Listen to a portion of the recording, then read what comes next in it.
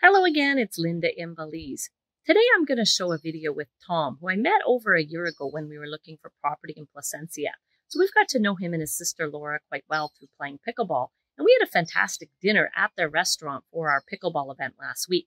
So let's hear from Tom on some of the challenges owning a restaurant here in Placencia, also what it takes to open a business and advice he has for people considering moving here.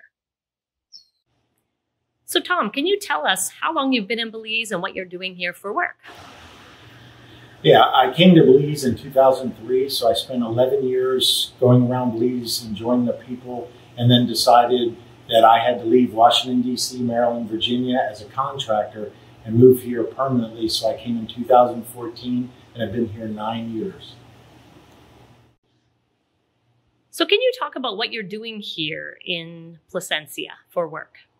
Yeah, when I arrived in 2014, I had purchased land so I could start building this resort. I wanted to break from Washington, D.C., Maryland, Virginia life and kind of have the laid-back atmosphere here. So we've been building since 2015. So can you talk about why you chose Belize as a place to settle?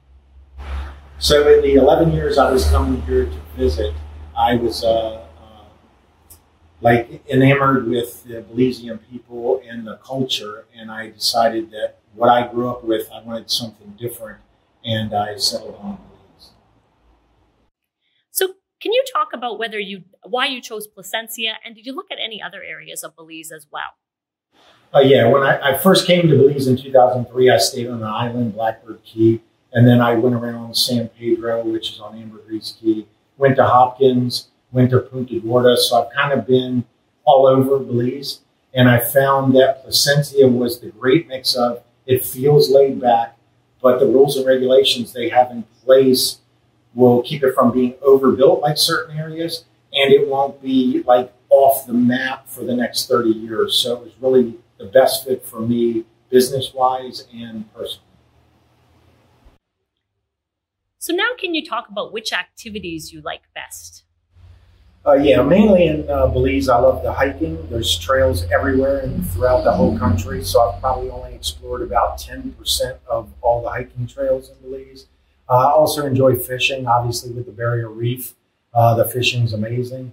But really just traveling around, meeting all the different cultural groups is in itself probably the best part of Belize. So can you talk about things that are different from what you expected?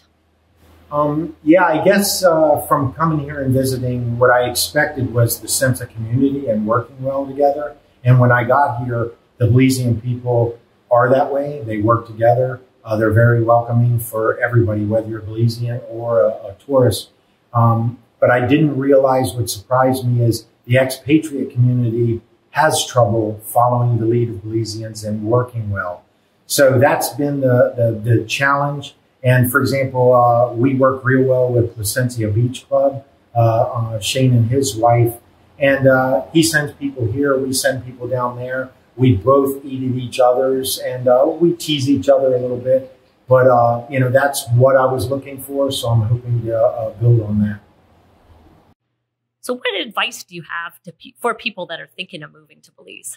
I guess the biggest piece of advice is patience. So it's patience when dealing with, government getting permits and everything. It just takes longer. It's not as large a government as wherever you probably come from, whether it's Canada, US, Great Britain. So it's really patience. Let them get what they need to get done. And then it's patience with Belizeans. They don't have the stresses we do. They don't have the mortgages, the college payments, the student loans. So they're not in a rush to move every day as fast as they can to get as much done. So it's really patience in every aspect of life. And when you come and you learn patience, then your blood pressure will drop, your cholesterol level will drop, and your doctor will start noticing that you're in much better health. So just patience. So when I first met you, it was basically looking for land in the peninsula here. So I had got an email from an agent with a whole bunch of different land developments, and lots were excluded. So I drove by, met you and your sister Laura, and thought your property was great. And so I just want to find out how your experience is working with realtors here in Belize. Well, thank you. And well, what I find is it's a little different because most of the agents aren't licensed, whether they work for a local firm or some of the name brands. So I went through a process and I had signed with a lot. And, you know, basically they kind of only show what they want, what their exclusive listing. So I eventually went with non-exclusive listing, but if they don't get full, then they're not going to show the property. So that's been most of my experience. So here we have certain agents, regardless of where they represented, and they understand, you know, to bring people here. But the majority of the real estate agents don't have the experience like they do in the U.S. And we just found that if we didn't sign with them exclusively, they are not going to show our place. So most of the property we have sold here is just based on walk-ins. So we recently had a fantastic dinner here with our pickleball group, and I'd like you to talk about some of the challenges starting a business here. Okay, for starting the restaurant, the challenges are the products. So there's a lot of companies that deliver stuff, but it's whether they got it in shipments. So a lot of times we're scrambling at the beginning of the week, like, what did we actually get? And then we figure from there that week's menu. Even the sea can be challenging because when the weather turns bad, you know, the local fishermen can't go out. So even though we're a seafood restaurant on the sea, doesn't mean we always have, you know, a plethora of seafood. So now can you talk about what you have available for investors looking to purchase in Placencia? Okay, so on the beach side where the restaurant and pool are, we have 5 cabanas flanking each side, so 10 cabanas. We've sold 6. So we have 4 left at $309,000 US. And what we do is we rent it out. You get 6 weeks use, and then we rent the other 46 weeks out for you. So everything's in place. That's turnkey pricing. So you just buy it, and then we start making money. We also have condos. So we have 1 and 2 bedroom condos. The 1 bedroom condos start at $215,000 US. And then they go up, the 2 bedrooms go up to $319,000 US. Now, other than just the investments here for the condos and the cabanas, I know you have some lots on the lagoon side. So can you talk about the potential for somebody interested in those? Okay. So on the lagoon side, we had 17 lots total. 3 are commercial lots that we're developing along the road. So of the 14 residential lots, we have 3 left. They're all 13,500 square feet. And you can build multiple buildings on it. So you can either build your own custom home, live in it, there's no regulations or anything, or while you're away, our management company can take care of that for you. You can also build several buildings, so if you want your own house and then an investment house on that, or we could obtain strata titles, and therefore you could do it as an investment, and we sell parts. So a strata title is like a condo. So we could get your money back on investment that way as well. And it's optional for us to manage it, and we don't have to on the lagoon side.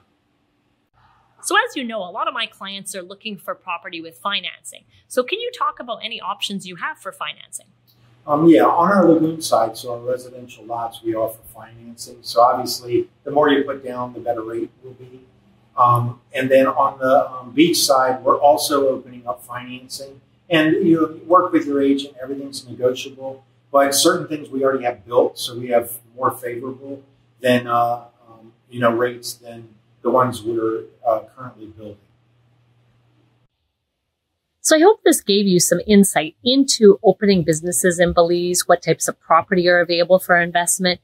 And Ceiba Beach is one of the places that we mentioned that aren't shown often by realtors. However, there's many other developments similar to that, and those are lots of the locations that I've worked in because I'm a buyer's agent. So if you're looking for property in Belize and you need someone to work with that will show you all of the different options, definitely reach out to me, and I hope to see you soon in Belize.